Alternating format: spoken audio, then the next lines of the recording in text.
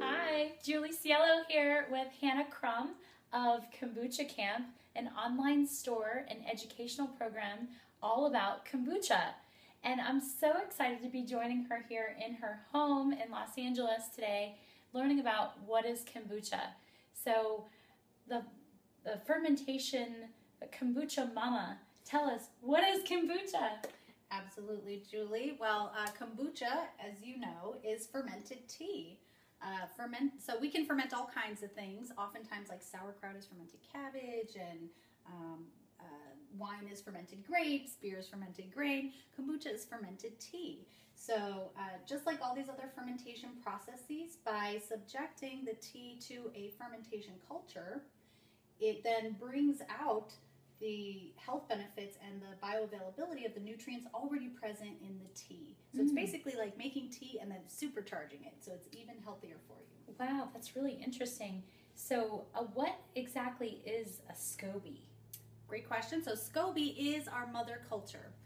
This is an acronym that was developed by Len Porzio back in the 90s when everyone was talking about kombucha. They couldn't tell, did you mean kombucha the beverage or kombucha the culture? So on this listserv, they're like, hey, why don't we come up with a word for it? Something like SCOBY, which stands for Symbiotic Culture of Bacteria and Yeast. The name stuck. And so there are many types of fermentation cultures we would consider a SCOBY, but the name was specifically developed for kombucha, to refer to the kombucha culture. Is that what these are here? These pancake looking, so these are actually live. This is the mother. These are live in here, and you can see that they're layered like pancakes. And so the bacteria is the white part. They create the cellulose structure, and then the brown strands that you see depending is the yeast. So whenever you get a bottle of kombucha from the grocery store, and there's strands in there, what exactly is that in the bottle? So the really terrific thing about fermented foods is they are literally infinite abundance in process. So kombucha is such a vibrant, dynamic fermentation that even when it's in the bottle, even in the refrigerator section, it will still grow a culture. And it's still live. Exactly right. And that's one of the ways we can tell that the bottle of kombucha we're drinking is alive, is because it has some of those bits in there. Now, not everybody likes to drink the bits. I personally consider it like an oyster shooter. Just chuck the whole thing back, a little extra dose of my probiotics. I like to pretend they're sea monkeys. There you go. Because they kind of look like they're swimming around and they're like little monkeys. Exactly. But I was really into sea monkeys as a kid. So I know that there's a difference between kombucha and Jun. A lot of people have asked me, what is the difference between kombucha and Jun, and where did they originate? What is some of the history behind those two cultures? Absolutely. So kombuchas and Juns and most fermented foods origins continue to be shrouded in mystery. For the most part, we don't exactly know where these things came from, but the great thing is that our ancestors, hundreds if not thousands of years ago, recognized their value and continue to propagate and pass them down. So kombucha's origins are most likely Chinese originally, because it is tea and that is where tea comes from. Right. And then it spread all over the world, primarily to the rest of Asia, Japan, Korea, and Russia, where it's become very much a beloved beverage there. And from Russia, it also made its way into Europe. So it's been incredibly popular in Germany and France, Italy. There's been songs written about it. Wow. And a lot of this great information is going to be included in our book coming out in November. Oh, how exciting. Yes. The history of kombucha and so much more. That's right. Is it true that Jun culture came from Tibet? You know, we don't really know that. for sure. In my cursory look at the literature, you know, I don't speak Tibetan, but in what I've tried to look for in terms of what's the word for fermented, is there a word for fermented tea? Unfortunately, I've not come across anything very definitive. Now, it could be that the Jun and kombucha culture are related because they do have very similar characteristics, and the one defining feature that distinguishes the two, if you were to narrow it down to just one, is that kombucha is tea and sugar, and Jun is tea and raw honey.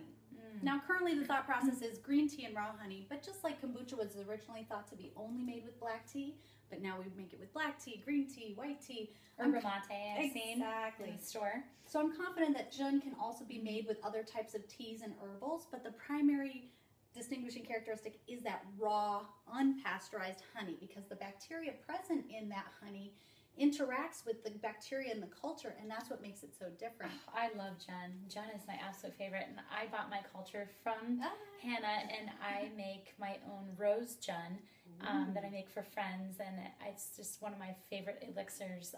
So thank you for introducing me to Jun, Hannah. So I know that you know a lot about kombucha, and you're quite an authority, not just in teaching people how to make kombucha, but also what's happening commercially with kombucha. Isn't that right? That's true. In fact, in 2014, we co-founded Kombucha Brewers International. Wow. It's a nonprofit trade association dedicated to promoting and protecting the commercial kombucha industry here in the United States and worldwide. Well, I saw your museum, or have to take a look. multiple museums of many different kombuchas that are out on the market here in her home. It's amazing how many companies are out there making kombucha for lots of different people. Well, we have over 50 members, like I said, from all around the world. Several here in the United States. Many are small, local, regional. Some are kind of expanding into a larger area, and others are also trying to become national brands.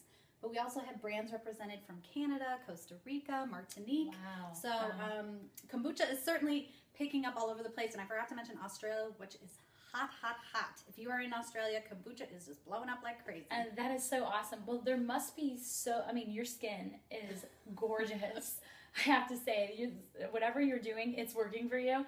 But just curious, what are some of the other health benefits to drinking kombucha? Because I know some people are confused about the sugar that actually is put in the kombucha that the scoby's eating, it being in their body and actually affecting candida, autoimmune, other things. So could you speak on that a little bit? Absolutely. And you are hitting on something that a lot of people bring up as a confusion point, which is, well, there's sugar in kombucha. Sugar's bad for me. Doesn't that mean kombucha is bad for me? The short answer is no. The sugar is not for you. The sugar is for the culture. So if you ever taste your sweet tea before you add that culture, you will know that it tastes totally different than the end product. Right. Because the sugar is feeding the fermentation process. And that's why it's important we use sugar and not stevia or other non-fermentable sugars. Right. Now we can always experiment, and we recommend you do that with your extra SCOBY. So go ahead and make agave kombucha or whatever you want. Molasses, maple syrup. So back to your original question about the health benefits. Yeah. You mentioned my skin. That certainly. So kombucha is something that cleans the body from the inside out. Every day we are consuming things. We're putting products on our body. We're exposed to pollution from the air, from the water, from everywhere, and our body's like a sponge, just soaking up all these toxicants. And if we don't have a way to release those from our body, they can build up and throw us out of balance, as we see in things like candida, where we have normally a yeast that is naturally present in our gut. Because typically of antibiotic use, it's allowed to get out of balance, and it creates a lot of health issues for the people who have this dysbiosis. Mm-hmm. And what it'll do, unfortunately, is it'll tell you to eat sugar because those bacteria want to live. Exactly. And that's how they must die, is removing the sugar, correct? Well, removing the sugar and also exposing them to bacteria that will outcompete that right, with them. The good guys. And that kombucha has those good guys. So kombucha, and there's many other fermented foods out there that also have good guys. So, kombucha may not be right for you right away. And this is where listening to your body, trusting your gut, right, is different from my gut, is different from somebody else's gut. You have to listen to your body. Now, of course, that's difficult if you're already in a healing crisis because your body is giving you all kinds of signals. So it's really just being at peace with that. Taking the kombucha in first thing in the morning is how we recommend it, 4 to 8 ounces on an empty stomach. And then just feel how the kombucha works in your system. And if you feel supported by the kombucha, then you should drink more of it. If you feel like it's not very supportive for you, then maybe you shouldn't have it right now. Have something like kefir, milk kefir, water kefir, help repair your gut, and then add the kombucha back in when your body gives you the sign that it's good. Now, specific to candida is many candida sufferers will have to go through a die-off period before they heal. Right. And so it can often feel like, oh, I'm drinking kombucha, but it's jacked all my symptoms up. Well, that's the toxins leaving your body. Those bacteria and yeast didn't get there in one day, and they're not going to go without a fight. Right. And so you have to kind of gauge, is this a die-off that I'm experiencing, or is this an exacerbation of symptoms that's not getting better? Right. Typically, within about 2 weeks, people will kind of see those symptoms abate if they are going through that die-off period. Now, of course, we're not doctors. We're not giving any medical advice here. We're just simply telling you what other people have experienced and encouraging you to try it for yourself and just listen to your own body to see how it responds. I know from my own personal experience, having been sick with a debilitating autoimmune disease back in 2001, I wasn't able to touch anything like kombucha for about a year and a half after being ill. And certainly, I mean, I'm promoting fermented cocktail mixes now. So if you were ill, you probably wouldn't want to be adding vodka to a fermented beverage and taking it when ill. So we know that there are staging process, of healing.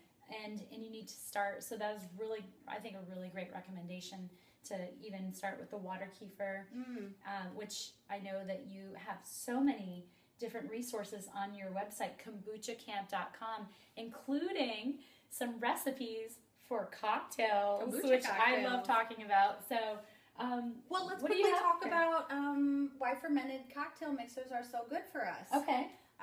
You know, in this country, we've kind of forgotten the role that alcohol has played historically throughout our, hundreds of thousands of existence, and that is as a medicine. Right. And the reason it's able to do that is alcohol thins our blood. It allows for the absorption of that nutrition more easily. And so whenever we infuse herbs and things, these are original cough syrups and tinctures and things like that. Exactly. You smell a Jägermeister and you're like, oh, that smells terrible. But probably the herbs it was made out of was a very powerful medicinal blend. You're not supposed to drink a gallon of that, right? Not a gallon. Right. See, this is the thing. It's about balance, right? You don't drink a gallon of cough syrup, or if you do, you probably don't feel that great afterwards. So balance is the key.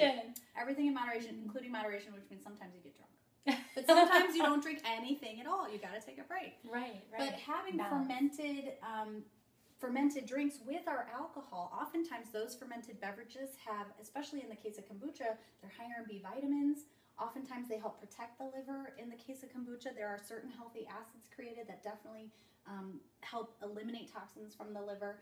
And there's been quite a bit of research showing the hepatoprotective powers of kombucha. So if you get on Google Scholar and put that in on kombucha, you'll find some great research information. So if you're a healthy individual, it could be a very balanced and healthy cocktail to combine kombucha with some sort of liquor.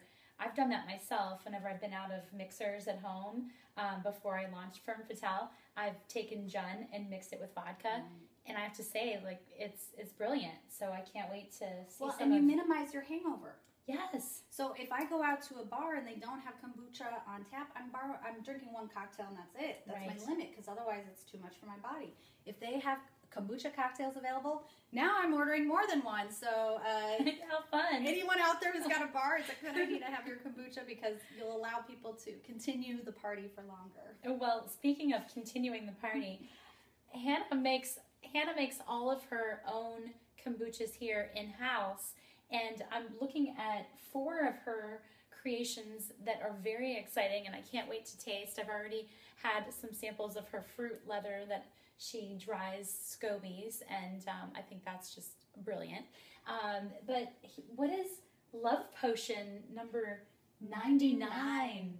Love Potion 99 is one of my favorite flavors. It's blueberry, lavender, and rose. And I've always approached flavoring my kombucha from a more holistic perspective. So I use whole blueberries. They're frozen. That's easy. I also use lavender flowers and rose petals. So instead of doing oils, which some people do, I find I really like that, the way the flavor makes that happen. So that's good to know. I think this? we should have a little sip. It's almost Valentine's. So this is just freshly in the bottle, so there's not a lot of fizz built up yet. But we will get to try a good taste. And then we'll try some of the others and see how they compare.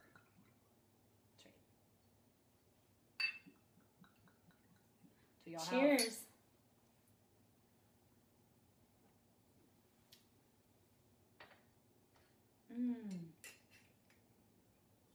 It's delish. So this is made with green or black tea? It's made with Hannah's special tea blend, which of course you can find at kombuchakamp.com, camp with a K, at our store. I've used that blend before for my Jun, and it's amazing. Yes, it's a blend of green tea, black tea, white tea, rooibos, and yerba mate, all blended for flavor and health benefits. It's also How really great fun. in a cup. I don't think there's anyone out on the market producing kombucha with all of those teas together, are they? You know, most producers just keep it simple. They maybe have one or two teas that they blend together, but some people, that's what they're all about, is the tea. So that's what's really great about all the different kombucha companies is they all have a different kind of philosophy and ethos. So some of them will only produce kegs because they want to reduce the fingerprint of their business. Right. Some brands only flavor with the tea, so they'll use like some kind of fruity tea to create the flavor, and others, you know, flavor afterwards. So you get a whole variety. Some are sour, some are sweet, some are sparkly, some are flat.